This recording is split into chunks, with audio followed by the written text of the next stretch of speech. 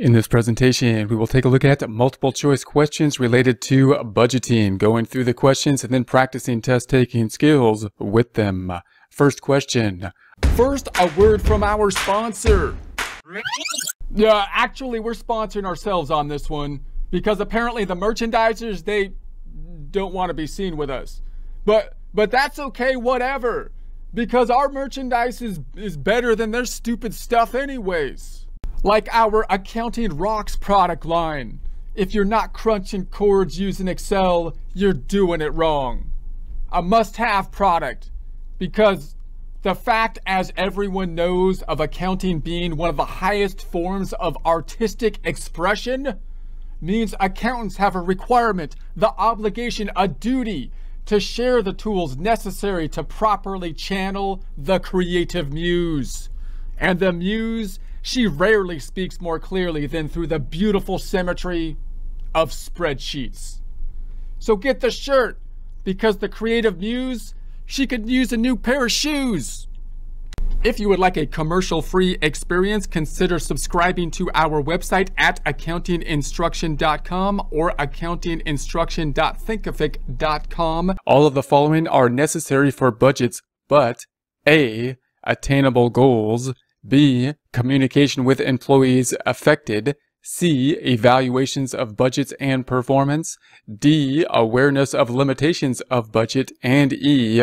All budgeted amounts must be spent to ensure that budgets aren't reduced for the next period. Let's go through this again using the process of elimination.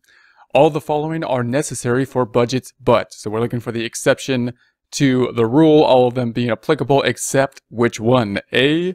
Attainable goals. So attainable goals, all the following are necessary for the budgeting. I would think attainable goals is something we want, so I would think that would be there. B says communication with employees affected. So since A is there, I'm going to cross it out.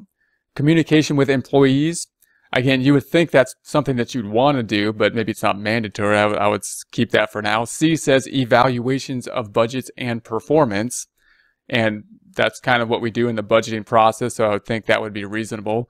D says awareness of limitations of budgets. We probably want to have that as well, and I'll just keep that for now. But E says all budgeted amounts must be spent to ensure that budgets aren't reduced for the next period. And that sounds a little kind of weird to do that. That might be actually done in practice, but it doesn't seem like the proper way of doing things. So let's go through this again. We'll read through this and go through them one more time. All the following are necessary for budgets, but. So which one isn't necessary? Now, some of these we might say, I'm not sure if it's totally necessary or not.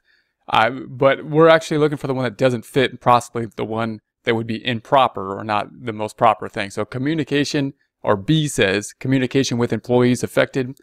You could argue it's not necessary, but I would think that'd be nice. It'd probably be a good practice. I would think that would be part of it. C says evaluations with budgets and performance. You probably want to evaluate the budget to the actual performance. I would think that would be part of the budgeting process. D, awareness of limitations of budgets. Again, maybe not necessary, you can argue, but yeah, that would be good to have an idea of that to put the budget in place. E says all budgets amount must be spent to ensure that budgets aren't reduced for the next period. That doesn't sound proper, the proper format. So of the ones that don't really apply, this one sounds like kind of one of those things that might happen, but those are one of the problems that we need to be aware of, not one of the necessities of budgeting. So final answer we're going to say is E. One more time, all the following are necessary for budgets, but E, all budgeted amounts must be spent to ensure that budgets aren't reduced for the next period. Next question. Which is not a result of following a good budgeting process? A, better decision-making process. B, better evaluations. C, improved coordination with business activities. D, guaranteed future profits. And E, better communication of management's plans. We'll go through this again using the process of elimination. Which is not a result of following a good budgeting plan? A, better decision-making process. We would hope so. That maybe that's kind of what we're doing here. So B, better evaluations. We're going to be comparing the budget versus the actual. So I would think that that would improve our future evaluations, hopefully. C says improve coordination with business activities. I would think so. I'll keep that open for now. D says guaranteed future profits. Obviously, we're going to hope to budget for future profits, but does it guarantee future profits? I don't know. I'll keep that open for now. E says better communication of management's plans. Hopefully, the budget does that, so I would think that the budget would do that. We'll keep it with C and D. Go through this again. Which is not a result of a good budgeting process. Either C, improve coordination of budget activities, or D, guaranteed future profits. Now you'll note that many of these have like better decisions, better evaluations, better this, better that, and then one of these items has this word guaranteed.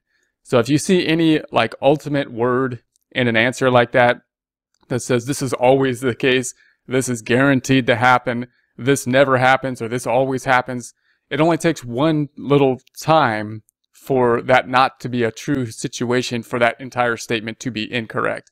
So you want to be very careful whenever you see those absolute words, probably the case where that might be an answer in this case, because nothing's guaranteed. You can guaranteed future profits. Anything, you can ask anything and say, well, this guarantees future profits. Well, no, it doesn't. Nothing guarantees future profits. So basically, you don't even have to, anything after guaranteed is pretty much not, it's going to disqualify that. So we're going to go with D here. Final answer. Which is not a result of following a good budgeting process. D, guaranteed future profits.